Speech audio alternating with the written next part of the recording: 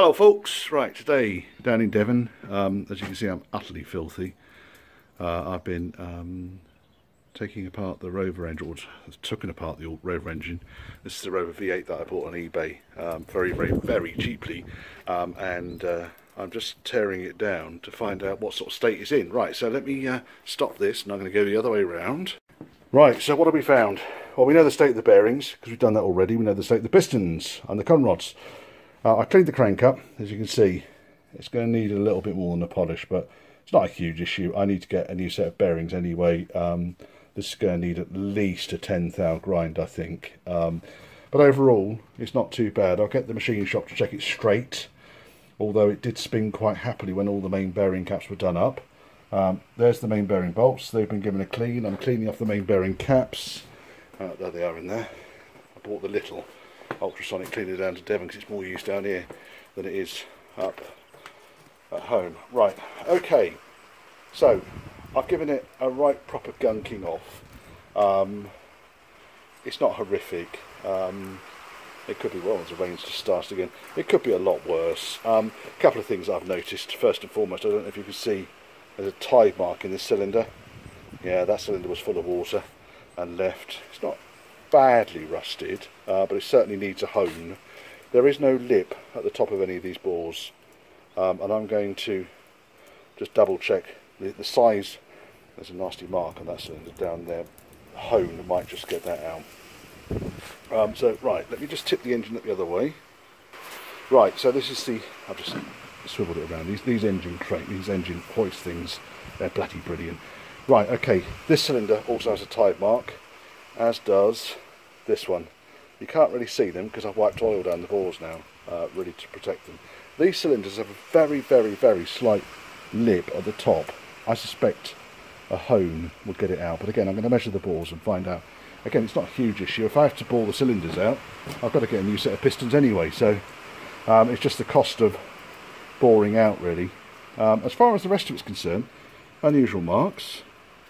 Looks like someone's had some fun getting the hydraulic tappets out. The hydraulic tappets go in these holes here, and the push rods go up those channels to the cylinder head, which goes in the top. So someone's had some fun there, I think. I didn't notice these before I cleaned all of the Black Death out of the valley. And again over here, there's something amusing been going on. I'm not quite sure I know what. I think this engine's been pretty fucking abused, to be honest. Other things I've noticed. There's paint missing from the front half of the block. Strange, because there is no paint there at all. Everything else is painted all round. Just that section isn't. It's possible it's been on fire, which would explain a number of things. I wonder if it's a banger racist car engine. That would be a laugh, wouldn't it? In which case it would be the great recovery. So I think what I need to do then, I'm going to take this back to my engine workshop chappie. Oh, there's glue all over the... This is glue on here, by the way. So someone's actually glued a head gasket on. I don't know why, because the gaskets that you would use on these would be copper. But I don't know. Who knows? Who knows? So, like I say, the next steps for this really are to take it to my engine man, get his realistic assessment on whether it is a viable runner or whether it's a coffee table. When it's all stripped down like this, it's not too bad. And then I suspect it's going to be a light hone, it's going to be a chemical dip, and the rest of the work will be on the crankshaft. I'm going to pull all the core plugs out of it next, because some of these core plugs are especially inaccessible, like that one and that one. It's normally these fellas down the side here that leak, so these ones normally leak. You see they're quite solid, but I'm going to pop them out anyway. The reason being is you don't know how much they've rusted behind. So yeah, it's been a fun morning cleaning that up. The front cover, timing cover, look at him, he's come up all right. So that's one from a Range Rover. So this has been fitted onto the onto this engine. I suspect this engine came out of some sort of Land Rover. It's got a low compression engine number, and it had low compression pistons in it, but it's got the higher water pump, which would indicate it's come out of a Land Rover. There's the oil pump on the bottom of it. Front seal, the crankshaft comes through there. Water pump goes up here. Other than that, the distributor goes in that hole there at the top. And if you look inside, so there's a lot of clattering and clanking, isn't there? What you basically get is the distributor goes in through this hole, the drive comes down through there, and the dog goes into this hole here, and then the oil pump goes up through there, and the oil pump drives off the distributor, and there's a gear here which then runs off the front of the timing chain, just runs in that sort of area. The camshaft is about here in the engine block. In fact, if we look at the front of the engine block, there's the camshaft bearing. Crankshaft goes down here, camshaft goes there. So what I'm going to do next is I'm going to pop all of these core plugs out. That's not a core plug, that's a bearing. I want to measure these bearings as well, because if these bearings are fucked as well, then that's more machining work that I'm going to need to pay for. And it might actually end up being more cost effective just to take the SD1 engine apart, which I know works. That's the one engine that was in the car already. I knew it works. There was nothing really particularly wrong with it. I just wanted to take it apart and give it a good clean and replace bearings and rings. So I may end up doing that anyway. But now I've got the socket to undo the front pulley dog, because there needs a special socket for that. I chose the millimetre close version of it. I'll go through that in a minute. So that's pretty much it. That's what I've been up to. Bugger all's happened with that. The weather's not the greatest. I've got a whole load of painting I want to do, so I want to paint up. I've got all the bits now to rebuild the A-frame. It just all needs painting up, cleaning. I could fit the cups into the end caps there. Get the A-frame ready for painting. I might build up the brakes and the brake lines, because I've got all the calipers with me, and my incredible brake line straightening tool. So I might do all that. Just see if I can get something done. Yeah, fun and games, eh? Core plugs have come out quite neatly.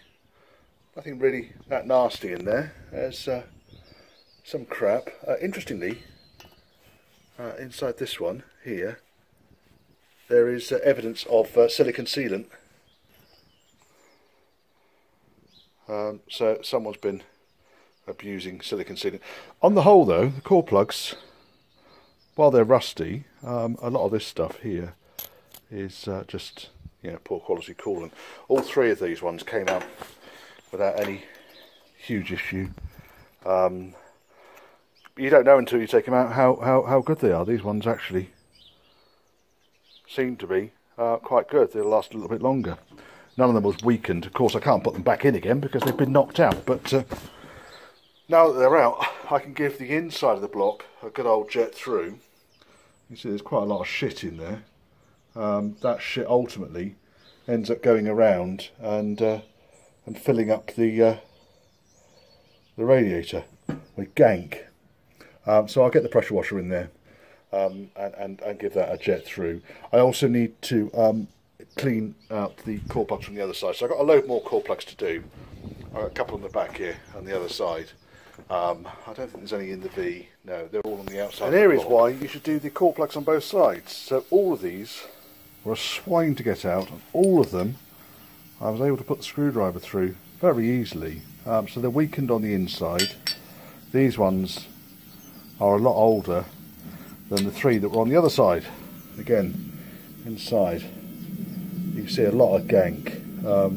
There's no gap there between the cylinders, so I need to possibly have a chemical bath or something. You can see on this, what you're basically looking at is through the core plug, you're looking at the cylinder balls. So if we look at where the core plug is in relation to the cylinders, you've got the liner that goes down the inside, and there should be a gap in between the liners. You can see it at the top, but at the bottom it's all just furred up. That one's completely furred up, and that one again is completely furred up.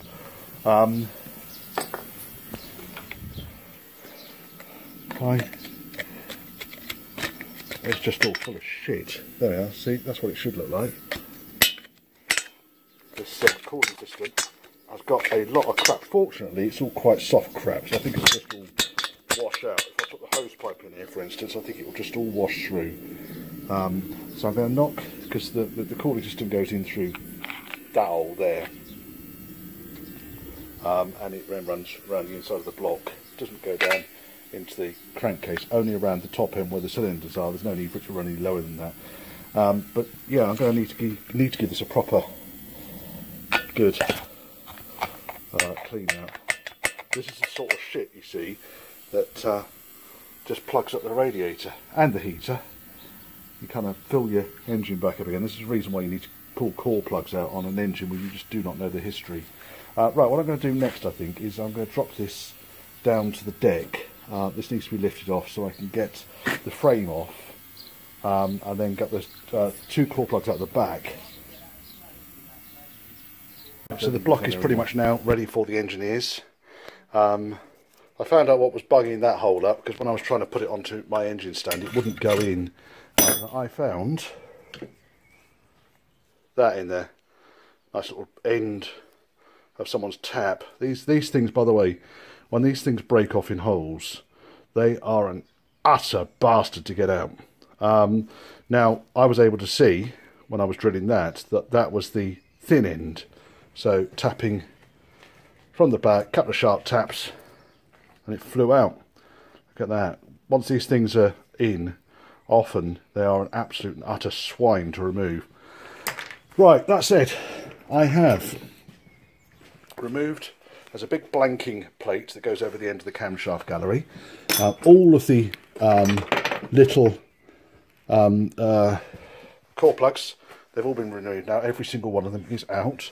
There were a couple that were dodgy, 3, but on the whole they were okay.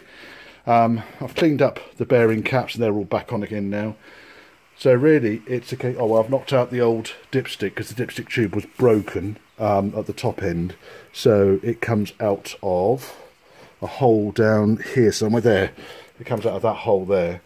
So I found it's easier to cut the top off, flush, drift it through. What else have I got to do with it? It's pretty much it. I mean, because it's alloy, this thing is quite light. You can, that's one hand. Look at that, one hand, lift him up. It helps if I'm using 2 hands, of course. But basically, yeah, I think we are ready for some action now. We'll see what the engineering shop says. What I'm going to do next, I think, is start stripping that one down, because I'm not anticipating good news, good results from this one. I think it's possibly, just possibly, a bit too far gone. But we'll see. Worst comes to the worst, I'll make a table out of it. Right, that was it. Next.